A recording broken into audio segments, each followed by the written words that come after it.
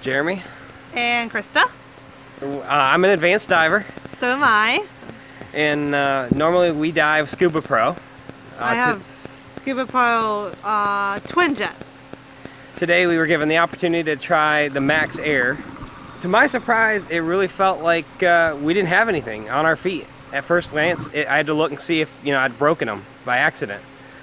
I mean, how did you feel? I felt the same way. Also, surprisingly, I usually use less air than he does, but today I seemed to suck down air where he didn't. He actually used less air than I did, which was really surprising.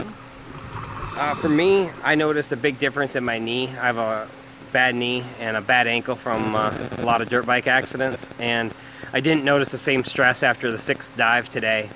Normally by the 2nd or 3rd, I'm done for the day.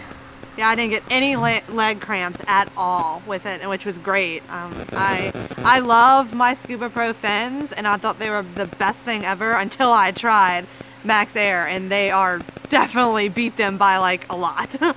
Yeah, I would agree.